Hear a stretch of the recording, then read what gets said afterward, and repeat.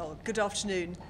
This afternoon, the Security Council adopted its first resolution on the situation in Myanmar.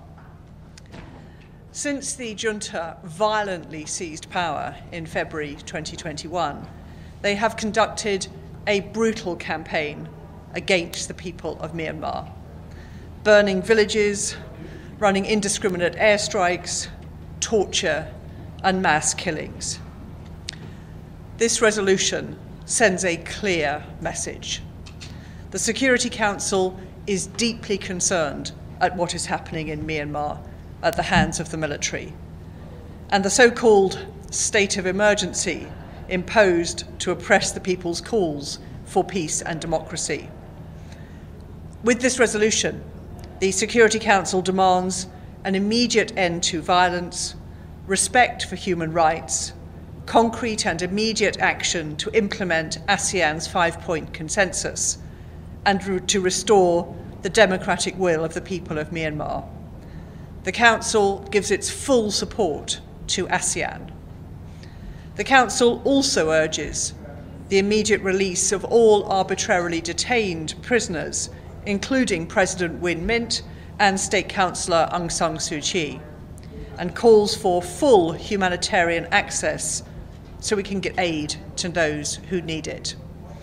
We stand with the people of Myanmar, and it is time for the junta to return the country to them. Thank you. Ambassador, two questions. You made clear demands of the military, but what is going to force them to comply with the things that are in your resolution? Where's the teeth?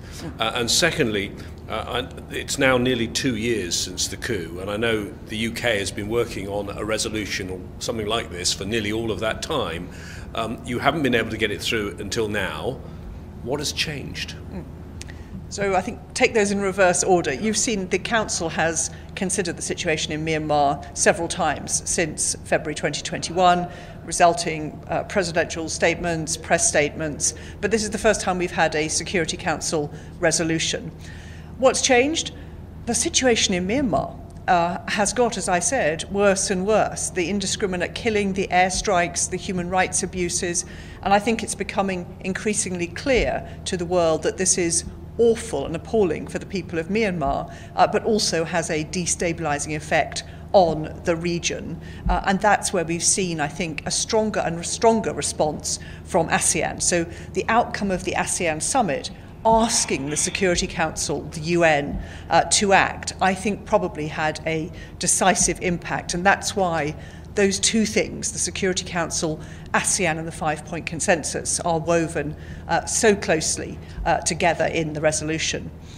In terms of what happens now, it's the ASEAN 5-point consensus that we are all working around, calling for an end to hostilities, access for humanitarian aid, the release of political prisoners, including President Win Myint and Aung San Suu Kyi, and we will all continue to work to that end, including the ASEAN envoy and the UN Secretary General's envoy, and I know that ASEAN will continue to do the same as they move into the new year. Thank you. Thank you.